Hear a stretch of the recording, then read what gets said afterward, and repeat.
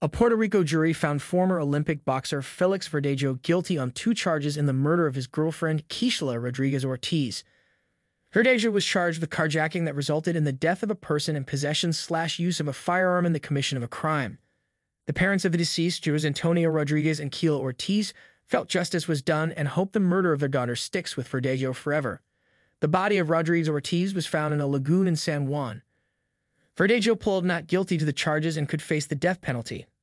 The verdict has not yet been handed down.